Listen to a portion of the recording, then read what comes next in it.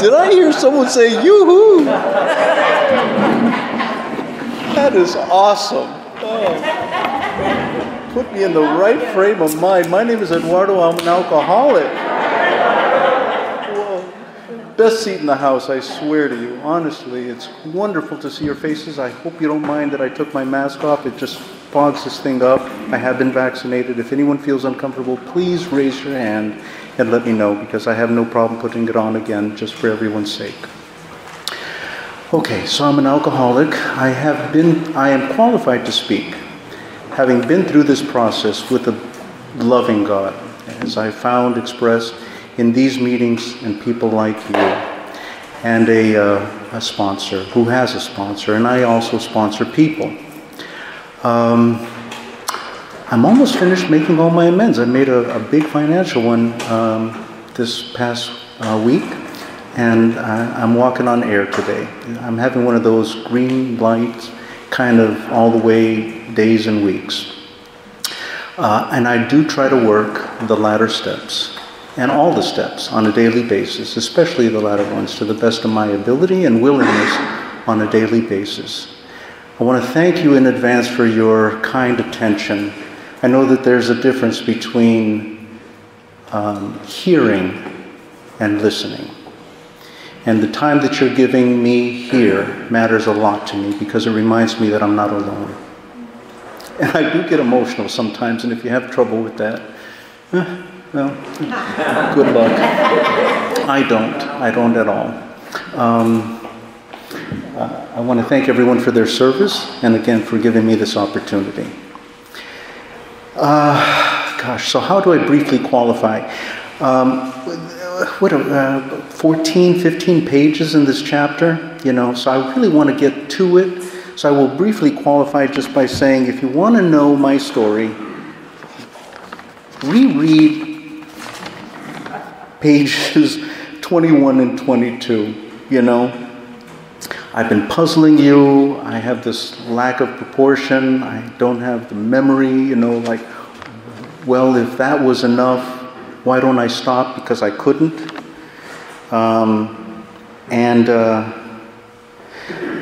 I placed myself beyond human aid. My own will, I couldn't stop, and I didn't know that I had this problem. I didn't know what the problem was. So imagine my joy when I came into AA, court-ordered, not willingly. God bless you if you came because you recognized that you had a problem and were trying to do something about it. I fought this tooth and nail.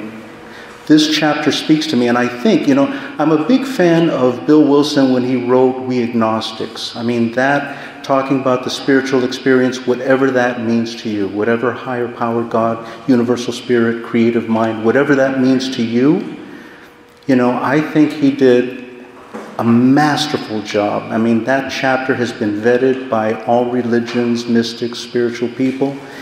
No problem with it. But over time, as I've been reading this chapter, I have got a tremendous respect for what he wrote here. He walks the line, between talking to the people that were at the foundation of this program, the Oxford groupers, and very, very religious, very, fundamental Christians. And then also the new emerging, character of Alcoholics Anonymous and the characteristics of alcoholics who were resistant to anything that you called God. And he does a masterful job of speaking to them, but also the first part of this chapter is talking both to the alcoholic and the family members of alcoholics. And there's this thing that happens in psychiatry or in sales where you triangulate something. It's not me pointing the finger at you and saying, you've got a problem. It's we alcoholics, we're on the same side of the table, and we're looking at something. And then the family member can feel that, yes, we're looking at something and we're hearing something here. And these chapters talk about that. And there are some anchor things that, are mentioned, and I will kind of touch on some of them. There is so much in here. I mean, we could spend hours and hours, and let me start that. And I don't have a lot of time. But I do love this chapter. And of course it starts with we. It's very inclusive. Here we are. There is no judgment, It talks about, this metaphor that it uses about the ship, And whether that's a metaphor for the collective, and we had a crash and sank, or whether you look at it as the individual crashed. The idea is that in both cases, however you look at it, there's survival here. And I am blessed, and I have come to look at this as a blessing that despite my alcoholism and my problem that I did not know, and the problems that I had as a result of it, I have survived. And I get very sad when I think of those who haven't survived. And so I have a responsibility to say, well, if I have survived this tragic thing, what am I going to do with it? And I think that's what this chapter is talking about. Do not focus on the problem. Focus on the solution, which is why I appreciate Big Book Step Study and solution-based meetings, because we talk about the solution. In this chapter, there's a lot of mentioning about things like facts and miracles, and yet tragedies. And there's actually like a little bit of humor and tremendous sadness when we talk about Dr. Jung and how he approached Roland Hazard, that businessman. I'll get to that hopefully if I have the time, because I see it both ways. So on page 18, it talks about, after we've talked about the person who has been affected, the family member, the friend. And I heard a statistic once that an alcoholic, and I'm speaking for myself as well, we affect at least 10 people in our lives. 10 people in our immediate circle, let alone the people outside of that circle.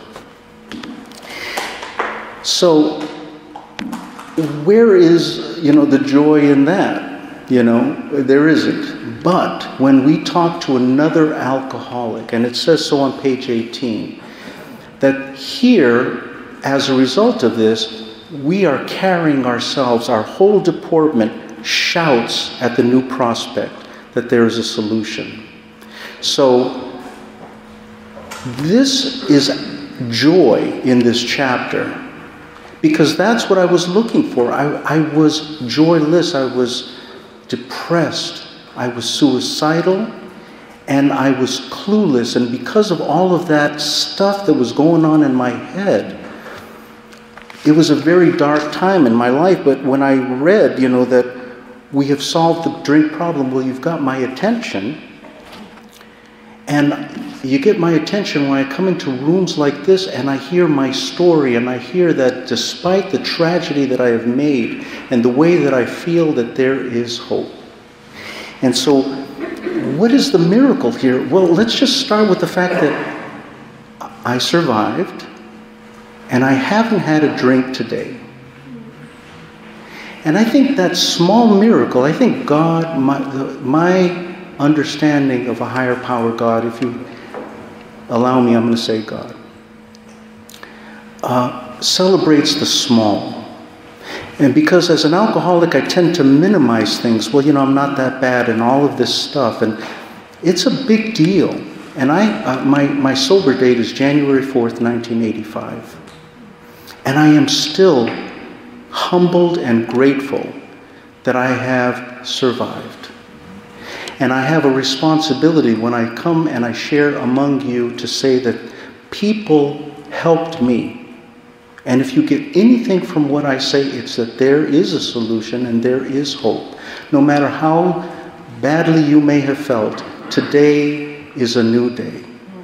What are we going to do with it? And that's the metaphor of the shipwreck. What am I going to do in this day? Having survived, what am I going to do going forward? And it says on page 20, what do I have to do? What do I have to do? Not think, but what do I have to do? And there are 6 pages in this chapter that talk about the problem. Before it even gets into talking about, well, we're going to mention the solution and what it is and what you have to do, but we're going to have to also explain this obstacle, this thing that got in my way of getting the solution that you presented. I mean, think of it. I came into AA, okay, court order, but once I had decided that I needed help and I wanted help, you started mentioning this spiritual solution, and I was like, whoa, whoa, whoa. What are you talking about? You mean that? That thing that I thought I'd burn that bridge? Who am I to go back and ask a power greater than myself, whether it's other people? Because even that was difficult. It says here, there were people who would normally not mix. It's not that I'm antisocial, it's that I'm introverted. I don't want you to know that I have a problem. I want to look good on the outside. I want to fix all the things. I'm okay. I'm going to take care of this. Just leave me alone, right?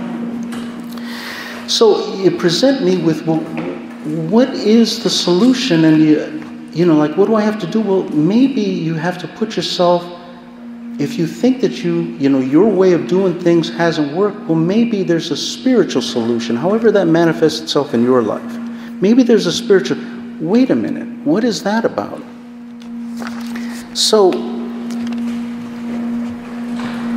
the obstacle that I had to face was myself.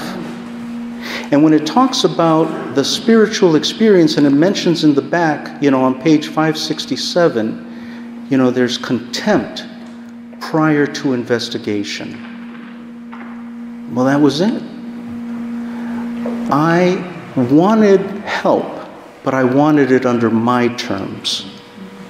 You're telling me that, well, there's other ways to get clean and sober. But if you want to do it the way that we've done, and we've got a history of success here, perhaps you should look at a spiritual solution. Once again, whoa, slow, pump the brakes a little bit, I had tremendous contempt. I thought I'd burned that bridge. I didn't think that I could even go back to whatever it was, another person, or because I had a religious upbringing, and this isn't about religion. Let me say that again. This is not about religion. This is about a spiritual solution. Well, let me get over this thing that is blocking me. So, how do you do that? Well, it mentions this thing here. It says the tragic truth is that, and I'm looking at page 23 here. After it says, well, here's the problem, and we're going to offer you a solution, right? On page 23, there's 2 pages here that it says, let's rephrase this again. Let's give you something to think about, Eduardo. The tragic truth is that if the man be a real alcoholic, the happy day may not arrive. And by my own living in this program and being around, I have seen people who tried and failed. And I know that it is a miracle that I'm sitting here, because the way that I was living and what I was doing, I cannot explain why I'm alive today. And because I try to live my best in the day, it's maybe just to be among you people and to thank you, because you represent every alcoholic that has been there before. I love sitting here.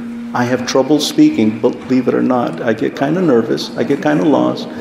But nevertheless, you represent every alcoholic that has helped me, and I thank you for being here today. I really mean that.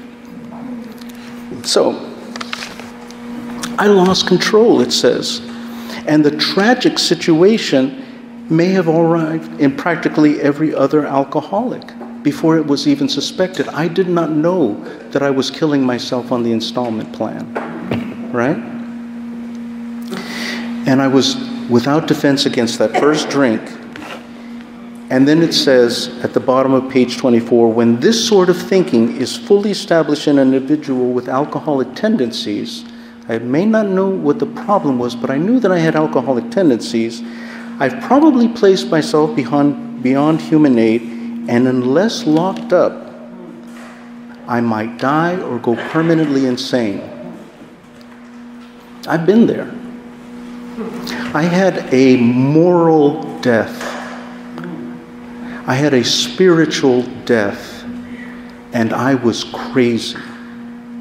And I didn't want you to know that, because I was afraid if you knew what I had done and how I felt and what I thought and where I'd been, you wouldn't like me. And just as a sidebar, when I came into AA, I wanted to be liked. Who doesn't? But I didn't want to be known. All right? You made it easy for me. I have a book, I have meetings, and I see myself in each and every one of you. One way or another, I see myself, I feel you, I hear you, and I feel at home among you. It took a while. So an alcoholic who says, I've been there, I know how you feel, and I'm offering you a solution, well, what's left but to pick up those spiritual tools? Get out of your head, Eduardo, and try this. What have you got to lose? Well, if I'm feeling spiritually, morally, mentally dead, why not? So, it says on page 25, there's no middle of the road solution. And it took me years to understand what that meant, because I used to think that it was like saying, well, if I couldn't get a spiritual solution, I wasn't going to make it, right? But what it's talking about is that if you're in AA, this is what we did. We're giving you the roadmap. This is the solution according to us and according to work for us. We're not going to debate it with you. But where are you along the journey? That's where I got confused, because I thought, because I'm an alcoholic and I live in extremes, you know. It's taken me a while, and I'm trying to find, you know, that balance. But it was all or nothing. And here it says that, well, this is the solution. It doesn't mean that while I'm working towards that, while I'm working towards where am I on this journey, if I am somewhere along the way, it doesn't mean that it's not going to work for me. Does that make sense? Right? Okay. So there's no middle of this road. This is the solution, we're saying. Join us, feel the spirituality among us. Try to experience that in your own life. But don't leave before the miracle happens to you. That's what I heard. We've got your back, Eduardo. And I needed to hear that. When you live a life of isolation, and someone is reaching out their hand and saying, here, take this before you drown, like the ship, right? And it's not about the tragedy. We are not here to judge you. We're here to help you unconditionally. And that's what it talks about. One alcoholic helping another. This turned everything around for me, because I did not understand unconditional love and acceptance, non-judgment. I didn't understand that because I was the judgmental, conditional kind of person. So of course I had resistance to that. But there's no middle of the road solution. You're either going to try it this way and get beyond that contempt, this thing, this mental, it's your mind. The main problem of the alcoholic centers in his mind rather than his body. And these things that it was talking about is, yeah, we're going to talk about some things that are somewhat controversial, but they were controversial at the time. Like the medical view, right? We're going to read later on about Dr. Silkworth, and he understood that his opinion was controversial at the time. We have learned since that there is a thing about the alcoholic's body, the way that we metabolize alcohol, that creates a craving for more. We learned that in here, right? We also learned, that the psychiatric aspects of what we're talking about in here, those were controversial. We have made tremendous strides with understanding what obsessive compulsive behavior is about. I obsessed over alcohol when I wasn't drinking. It didn't make me a defect. It just meant that I had this thinking, that if I wasn't drinking, I was thinking about it. And I had this thing that shut off all of the stuff that happened. Don't think about the tragedy. Don't think about the shipwreck. Don't think about the iceberg. Don't think about the sinking and the drowning. Maybe this time I'll beat it, right? And I would obsess on that thought, and it nearly killed me. And then the social aspect of this. Well, there's a lot more social acceptability about people, not just alcoholics. We remain anonymous because there's still a lot of ignorance out there. And it is my right, it is my privilege to tell another person that I'm an alcoholic. But nevertheless, in general, and I know I'm broad stroking here, there's a little bit more social acceptance to alcoholics and people who are in 12-step recovery and who have problems. There's self-help books, all that stuff. So, which is the controversial part here? It remains the spiritual, and back then he wrote the religious aspect of the book. But at some point, I had to face that square on and say, okay, where am I? And what am I going to do? Am I going to be willing to make that change? So, the good news that I have to share with you is that I have bridged that gap between reason to faith. It was a quantum leap for me, but it was a soft landing. When I get into my head, when I think that these things are going to be problems, I am creating a problem in my head. And I'm not trying to convince anybody to say, just forget about that stuff, Challenge it. But open up your heart instead of your head. That's what I had to do. And the chapter ends with, yes, I am one of them. I must have this thing too. It's a blessing. This tragedy that happened, I now see it as a gift. But what am I going to do with it? I'm going to thank you for helping me. I'm going to thank you for your attention. I'm going to wish you the best today. And I think that's all I want to say.